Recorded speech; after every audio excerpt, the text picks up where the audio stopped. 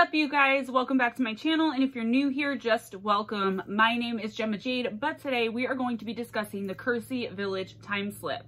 As I continue my research into shadow entities, extraterrestrials, and all sorts of other entities that feed on us and who might very well be after our souls, I decided to take just a short time out and get into one of my other most favorite subjects for this channel and in general, and that's time slips. I've covered just a couple of few so far, and there always seems to be a really good response from you guys, and I simply find them fascinating, as I basically find everything that I cover on this channel, right? All things supernatural, paranormal, extraterrestrial, otherworldly, Gemma's world. Before we get into today's video, though, I just want to say that everybody that's been hitting me up for information or advice or wanting to talk about shadow entities or any other kind of phenomenon that you're dealing with, don't stop. That's totally great. Just be patient with my replies. Send it to my email if you want to set up a face-to-face video call. Email back and forth with me. I have no problem helping you guys out to the best of my ability. My email information will be in the description box, and I'll let you guys know at the end of the video. One more thing before we get into today's video, though, I want to let you know it is sponsored. Yes, and it is sponsored by LA Nail Reserve of Los Angeles. It is a vegan and cruelty-free gel soak off nail polish. Okay, you do need a UV lamp, but I got a really cheap one off Amazon for like $7 and it did the job, guys. So I put one coat on my nails of each. Okay, so base coat, color, and top coat, right? And don't let my poor nail polishing skills, because of my shaking anxiety, throw you off, because the colors are actually pretty amazing. If you look, this is Aqualicious. And they even show you on top, look, it's the exact color. There is absolutely no difference. It has such cute little names too, like Text Me Later and, you know, Girls Night Out. I should have written down some of the names, but you can go to their site because there will be a link in the description box. I also used the Precious, and that is the pink. One coat, guys, one coat. I've had it on for about a week and a half. It doesn't chip. I'll show you the color I have on my toes. I'm not going to show you my toes right now. Now, I like to have long fake nails on, but I will keep this polish on my toes, and I guarantee you, and I'll keep you updated, my pedicure with this stuff will last half the summer, if not longer. All right, so far it's been a week and a half. It hasn't chipped. They don't chip. They don't crack off, and I do dishes every day. You guys know I'm a housewife as well as a YouTube creator. Dusk at Sea. Guys, I adore this color. It's my favorite color. It's a green. It's absolutely beautiful. The one they sent me I haven't tried yet is called Cherry Soda, and I think of this as kind of like a date night type red. I just absolutely love it. It's flirty. It's fun. So what I did was I took the base coat. I did one coat, put it under the UV lamp for 90 seconds. Then I did my color, the top coat, each one under the lamp for 90 seconds. It dried even with my cheapy old lamp, and I'm just amazed at the beauty of the color, the accuracy of the color. This has such chunky glitter in it. It's not like that little, like, I don't know. Do you know how when you get glitter nail polish, you're usually disappointed because there's not actually like much glitter or sparkle to it? Look at that. Okay. And again, my nail polishing skills, no bueno. But don't let that stop you. In the description box, you will find a link to Nail Reserve Los Angeles' site, and you will get 50% off your entire order with code GemmaJ, capital GEMMAJ. Guys, let me know if you go. Let me know what you order. Send me pictures, email, text me pictures of the colors that you choose, because I am definitely going to be going back there and getting some more colors. Thank you so, so much, Nail Reserve Los Angeles, for sponsoring not only this video, but the Gemma Jade channel and brand in general. I can't appreciate you guys enough. I feel so thankful and blessed. And thank you all for taking this couple of few minutes to listen to me discuss the sponsor, because that is how this channel is going to go forward faster and help me create better videos for you guys. A little nervous. Now, let's get into today's video and discuss what has come to be known as the Kersey Village time slip. So many of us have heard of time slips before, and maybe some of us have possibly experienced them before, knowingly or not. That's the thing with time slips. It's one of those things, like, if you didn't experience it yourself, then most likely you're just going to have to decide for yourself if you believe each individual story or not. Most of them I believe, and I also believe that a lot of us have these time slips or glitches, but they're so quick that we don't notice them, or they happen to us in what we consider to be a dream or a nightmare, and we end up dismissing them as such. This is one I find very interesting and also very believable, but let me know what you all think in the comments below, please. Time slips are instances where either a person or a bunch of people seem to pass through that veil that we're always talking about. The veil between space and time in our own reality and some other reality altogether. Sometimes we are brought to the past and sometimes just an alternate reality where things are kind of the same but just different enough that we can sense something is wrong or off. Though still quite rare, I'm starting to see time slips and glitches much more these days than ever before. And not just in like the time slip stories, YouTube creators where they put together like the alleged user experiences, like actually seeing them in like clients and like you guys talking to me, and even in my own life too when I take a walk in those woods over there. But I'll give you guys some of those stories coming up soon. Time slips seem to be yet another phenomenon that's occurring more often in this day and age, and as always too, I'm not too sure if it's just because we have access to other people's accounts of them now with the internet, if we're able to better document them, or why they're happening more. Maybe it's that veil I'm always talking about that's thinning. I'm really not sure either way, but they do tend to be extremely bizarre, and they often leave the witness or the victim, for lack of a better word, experiencer maybe, they leave them frazzled, obviously, and sometimes terrified or scared, with not much of any explanation as to what in the world just happened to them or why. So, a small group of young men in England allegedly experienced one of these time slips, and it's what is being called today the Kersey Village time slip. Let's go back into the fall of 1957, late October to be exact, and I'll gladly interject here to call attention to when this is said to have taken place, a time when the veil was said to be most thin and therefore access to other dimensions and realms and also the spirit world is most likely to occur.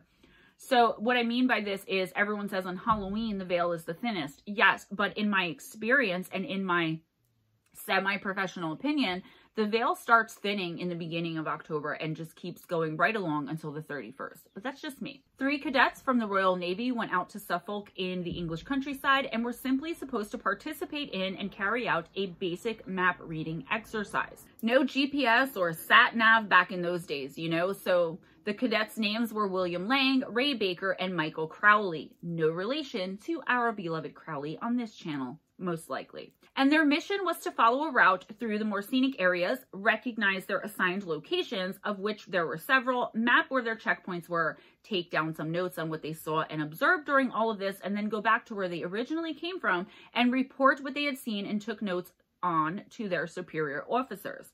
The countryside through Suffolk was especially picturesque on this bright and sunny day in October of 1957, and the young men considered their objectives simple enough and easily obtainable, and therefore reasoned it wouldn't take them very long to complete their mission and return to report back. Along their way, they passed the hamlet of Kersey, which at the time was a delightful and endearing little village, which was populated by only a couple of hundred residents, if that. Kersey was also well known for its rural streets and buildings left over from actual medieval times. It seemed to be just another normal day in the quiet little village, and as the men looked on, they could hear the church bells ringing and see the smoke coming out of the chimneys of the aforementioned quaint little houses. Kersey was one of the assigned points on their maps in which they were supposed to go into and observe it, but here's where things start to get bizarre, and it got that way in the blink of an eye, it seems. The church bells were no longer ringing, and even the birds had seemed to have stopped humming their previously very loud tunes. It even seemed as though the wind had stopped altogether, and there was no longer any sound at all in or around this little hamlet. It was eerily quiet, and it seems as if the 3 young Navy men noticed it immediately. Something was very wrong here. Side note, guys, this is so similar to my Glimmerman encounter and encounters with all different kinds of otherworldly phenomenon you guys have experienced and sent into me and that we've talked about. It's like this happens all the time in the woods before being approached by or bearing witness to one bizarre thing or another or a predatory creature, right? The leaves weren't even rustling in the streets nor making a sound as the now on alert men walked over them. So you know how leaves crunch under your feet? It was quiet enough that they should have heard that, and they didn't. The branches of the trees stood still themselves, and it was like everything had suddenly been put under some sort of spell, one that made silence fall down completely around these 3 men. Ducks who were only seconds ago frolicking in a nearby stream were now completely motionless as if frozen in time, along with even the plumes of chimney smoke also spotted and permeating the air just seconds before. The ducks were stone still as though they were statues, and the chimney smoke that they were just looking at and observing 5 minutes, not even before this, there was no more of it. There weren't even any people out walking despite the mildness of the day and the sun burning brightly down on the streets all around them. It was beautiful out. As they entered the village proper, it seemed all but deserted, and one of the cadets would describe it thus, quote, "It was a ghost village, so to speak. It was almost as if we had walked back in time. I experienced an overwhelming feeling of sadness and depression in Kersey, but also a feeling of unfriendliness in unseen watchers, which sent shivers up one's back. I wondered if we knocked at a door to ask a question, who might have answered it. It does not bear thinking about." End quote. As they went about exploring the village, they noticed there were no vehicles anywhere, no bicycles, and even no telephone wires for those who had the luxury of a home phone at the time. They were actually more common than I thought at this time, as I realized when I just looked that up. I'm still reeling from imagining some ducks just standing perfectly still. It gave me the chills when I read that and when I thought about it. So, no wires to run the telephone system, and the streets were just cobblestone and broken up, not paved in cobblestone as they normally would have been and had always been for as long as anyone there could remember, including the cadets. It had an old-fashioned kind of feel to it, the roads and the bare skies and streets, and it gave the cadets a sense of eeriness, and it even scared them a little bit. As I mentioned earlier, Kersey was known for having medieval-style buildings, but what they saw now was different. There seemed to be nothing at all around them that was modern, including the houses. All of the homes were of a medieval style, all hand-built and timbered framed, with greenish glass windows covered with a film of like filth and grime and muck. Crazier still was the fact that the season seemed to no longer be fall and now had completely changed. As one of the cadets would describe it, quote, "It was verdant and the trees were the magnificent green color of one finds in spring or early summer," end quote. The men decided to approach one of the evidently deserted buildings, and when they peered inside, they were creeped out to see that they were staring into the window of some obviously long ago deserted butcher shop. There were rotting cow carcasses, among other things I won't even mention because it's gross.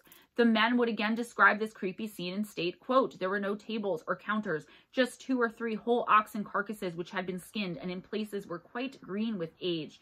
There was a green painted door and windows with smallish glass panes, one at the front and one at the side, rather dirty looking. I remember that as we looked through that window in disbelief at the green and moldy green carcasses. The general feeling certainly was one of disbelief and unreality. Who would believe that in 1957 that the health authorities would allow such conditions?" End quote. They peered into other buildings as well, and the ones that appeared, at least outwardly, to be residences that should have had people and families living in them were completely deserted as well. There was no sign anyone had lived in any of them for at least a while. There was no furniture, no curtains, no sign of life at all. It was almost as though either one of two things had happened. Either the residents who once lived there got up one day and suddenly abandoned their homes and took every scrap of anything they ever owned with them, or no one had ever lived there at all, which means the men weren't possibly in Kersey.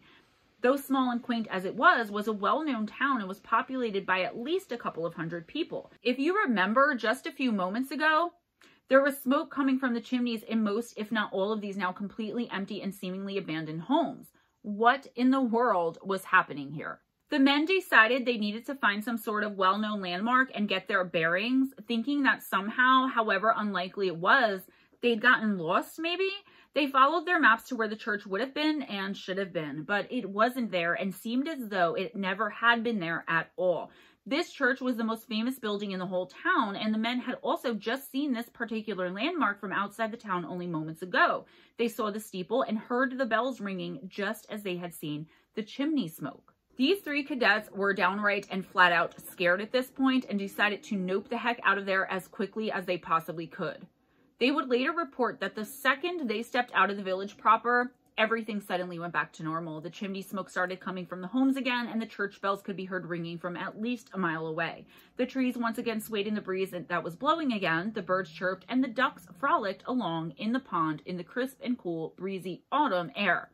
Perhaps strangest of all was the church tower and how it could be seen once again from outside the village as it hovered over the rest of Kersey. The men, now extremely confused and bordering on the verge of absolute terror, made their way back to their base and excitedly, but nervously, reported everything that they had observed to their superiors. That was their mission, after all. One by one and all together, they reported the high strangeness of what they had just bore witness to, whatever it was they had no idea, in the small village of Kersey.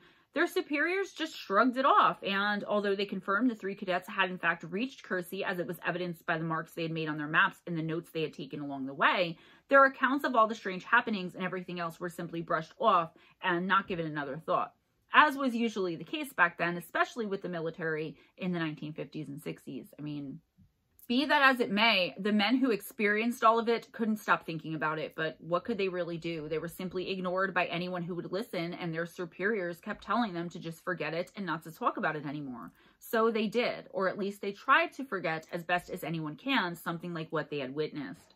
In the 1980s, though, a paranormal researcher named Andrew Mackenzie, who was an investigator for and a member of the Society for Psychical Research, received a letter from 2 of the cadets, William Lang and Michael Crowley.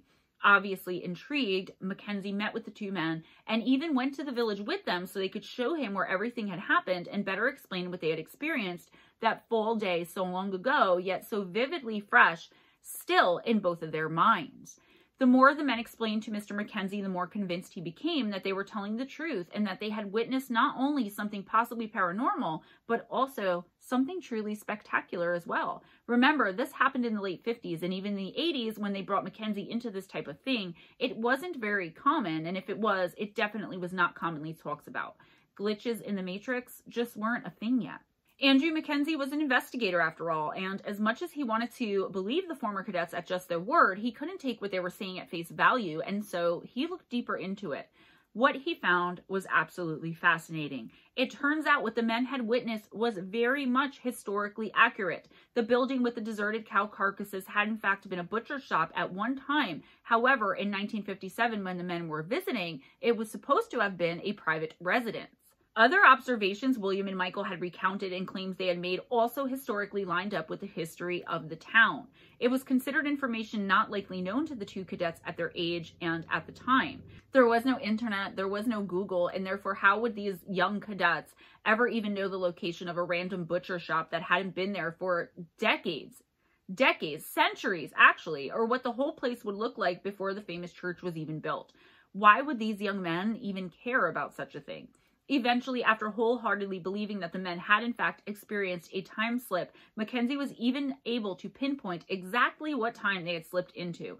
It hadn't been decades after all, but like I said, it had been centuries. The seemingly total desertion of the village and the fact that the tower hadn't been built yet led him to surmise that the men had slipped back into the 1400s. In Kersey, when it had been devastated and absolutely wiped out by the Black Death, or more commonly known here in the United States, the Black Plague. Ever research the idiotic reason that horrific plague had to happen to all of those people? It had to do with the killing of cats because of a version of satanic panic to rival what happened in the 80s here, but if you want more on that, let me know, and I will happily do a whole video on it. It's very dumb, but also extremely fascinating, the domino effect of killing cats in a time when rats and nastiness were rampant. Anyways, yeah, the 3 cadets had inadvertently traveled back into the 1400s. Andrew Mackenzie even included the cadets' experience in a book he wrote in 1997 called Adventures in Time, which contained nothing but examples of time slips just like the one the cadets had in Kersey. Skeptics say that glass, especially green glass, would have been far too expensive in the early 1400s, so it's unlikely that most, if not all, of the buildings would have used it for windows like we do today, or like they most certainly did back in the 1950s. It was also brought to light, notice the quotations, the meat was very expensive and a luxury, and therefore there wouldn't have been so many cow carcasses as the cadets described in a small butcher shop for such a tiny little hamlet as Kersey was in the 1400s and in the 1950s. After all, it was even smaller and less populated centuries beforehand. Is there a rational explanation, or did these men go through a time slip and end up in the 1400s? There is absolutely and obviously no way we could ever know for sure, but I'll certainly let you all in on my opinion, which is probably no secret at all, and say, hell yeah, they did. And perhaps, despite the glass windows and extra rotting carcasses, I believe that they did indeed move through time somehow. How? I don't know, but to possibly explain the glass windows and carcasses, I'll posit this. Perhaps, just maybe, They weren't actually transported there, but were shown the devastation left behind by the Black Plague for whatever reason. I don't have a clue. So maybe the butcher's meat was exaggerated, or how do we know Kersey didn't at some point supply meat to surrounding towns and villages or something like that? Maybe there were farms nearby, or maybe Kersey was farmland back then and grew cows. I don't know. And maybe, just maybe, these 3 Royal Navy cadets weren't material experts and just thought what they were seeing was glass. It had, after all, been covered in grime and dust and whatever other muck was there, right? So how would they really know? I don't know, guys. I'm just giving you all my opinion. Please feel free to give your opinion respectfully in the comments, because I am really looking forward to hearing them. That's all I have for you today, guys. Please give this video a big thumbs up if you enjoyed the content, if you enjoyed hanging out with me, if you enjoy time slips. Please subscribe to the channel if you haven't already. Go on over and subscribe to MoonBearOracle, my kind of up-and-coming project, work in progress channel. I appreciate all of you guys who are over there supporting me, even though there's not much content coming yet. I am getting there. Thank you so much, Nail Reserve Los Angeles, for sponsoring this video. Guys, you got to check it out. If I could recommend, I would recommend actually all of these colors, but my favorite color is green. So Dusk at Sea and The Precious is pink and sparkly. Don't forget, we also have Aqualicious and Cherry Soda. All right. I love these. They take 90 seconds to dry, 1 coat, and they come out bright and vibrant, or dark and lovely. Don't forget to order yourself the base and the top coat. Okay, those are kind of important, but as long as you have a UV lamp, you can also do it without the base and top, even though it is recommended. Click the link in the description box to Nail Reserve Los Angeles' website, and when you order, you will get 50% off with code GemmaJ, capital GEMMAJ. Guys, let me know if you choose any colors and send me pictures and all that jazz. If you have experiences with time slips, supernatural, otherworldly, paranormal, extraterrestrial, please send them for my Listener Encounter series to GemmaJadeParanormal@gmail.com. If you would like a personal intuitive oracle reading from me, email me at MoonBearOracle@gmail.com. I don't have a website yet for my manifestation and intention sprays, but I've got nothing but good reviews. Guys, if you're trying to manifest something in your life, okay, if you just want to feel better, if you want to open your third eye, I left a short video that I did about my new up-and-coming business in the description box. $18.95 includes shipping in the continental United States. I will mail that out with a free gift from me. Check out the very short video and see what it's all about, or contact me at MoonBearOracle@gmail.com. I'll give you all my info. If you want to have a manifestation session with me, that's the same email address. You can contact anything you guys need, hit me up. If you want a one-on-one, 1-hour video session, either a manifestation session, just a discussion session, or a 1-hour face-to-face oracle reading, intuitive oracle reading, personal, from me to you, with you, email me at MoonBearOracle@gmail.com. I also do remote ones as well. That's the best way to get in touch with me. Tuesday nights live from another dimension. It's me, Ghost Dragon ZW, and Crowley, and that's on this channel from 8 to 10 p.m. Eastern, where we talk about things and stuff and things. Wednesday nights, if you don't know what I'm talking about, what's live intuitive oracle? What's intuitive oracle? What's a personal reading?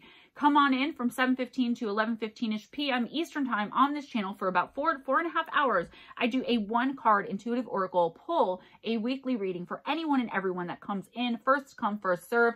Check it out. I'll leave a link to one of those in the description box as well. I would love to see you all in there. If you want to make a donation, PayPal, Cash App, Amazon wishlist, gift link, and my Patreon will also be in the description box. If you donate $20 or more a month, you will automatically every month receive your own remote personal intuitive oracle reading from me. I'm like forgetting what I'm saying. Guys, please be kind to each other, be kind to yourselves, and never accept anything less than others being kind to you. Always go in grace. Smile at a stranger. Thank you so much for checking this video out and subscribing and liking and commenting too. I'll see you guys next time. Bye-bye.